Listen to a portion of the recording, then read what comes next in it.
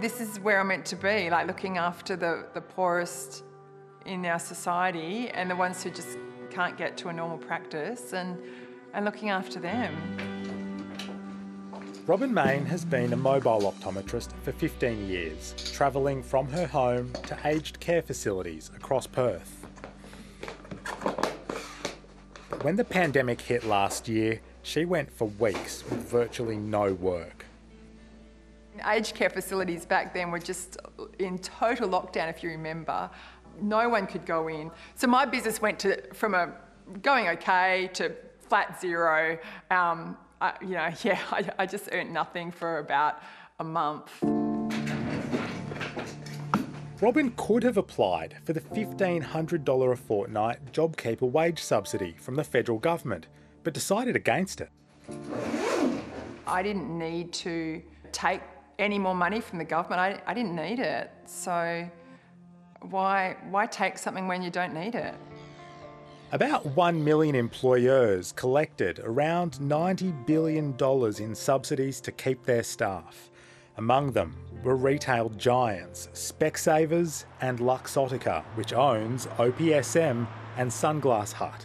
They're the dominant players. You'll see them in every major town or shopping strip in Australia.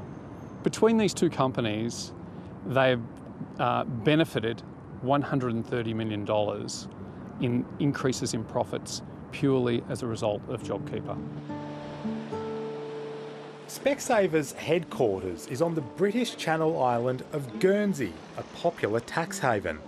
Optometry and audiology stores in Australia are owned and operated independently by franchise partners.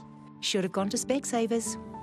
The company's Australian accounts reveal revenue initially fell steeply last April, before recovering to finish down just 1% over the year. Despite this small dip, head office and individual stores more than doubled their profits to a combined $150 million. Specsavers received about $92 million in JobKeeper. Under the scheme's rules, companies that ended up making money last year don't have to pay back a cent, although it's understood Specsavers has repaid about $4 million. Absent the miracle of JobKeeper, this could never have happened. You can't suddenly make 100% more profit unless your expenses fall. It's just common sense. Until September last year, companies never had their eligibility for JobKeeper retested by the tax office, including those that experienced a rebound in revenue.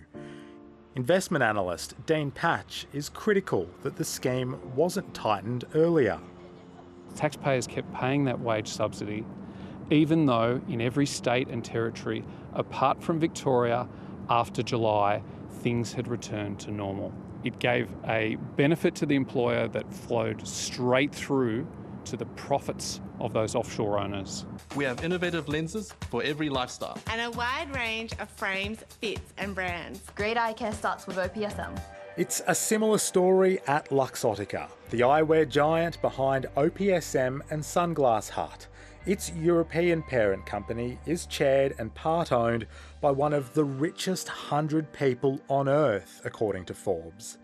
Luxottica's Australian accounts show its revenue also fell slightly, but profits were up last year by $50 million. With help from JobKeeper, the bill for employee expenses, including wages, fell by $56 million. The billionaire owners of OPSM and Specsavers, they can declare a dividend at any time to take the money out of Australia. Morning. The Federal Treasurer Josh Frydenberg says JobKeeper saved at least 700,000 jobs.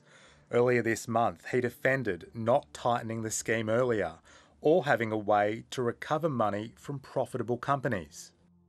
As you know, the program went for 12 months, and for the second 6 months of that program, we had a tapered rate and it was based on an actual decline in turnover. Why didn't you include a clawback provision in the original plan? Well, if you go back to the mindset of businesses back then, when there was thousands of people lining up outside Centrelink, if they were going to have to pay back that money, then they wouldn't have necessarily taken it in the first place, and you would have seen jobs being lost. In a statement, Specsavers says the JobKeeper scheme was invaluable and enabled its store partners to stay in business. Perth optometrist Robin Main also had a strong recovery in the second half of 2020. She's adamant not taking JobKeeper was the right thing to do and hopes the industry's big players repay the funds they didn't need. I sort of hope they will give it back if they've taken what they didn't need in the end. I hope they have that far-sightedness to see that, like me, in the end it was okay. We had a good year, guys.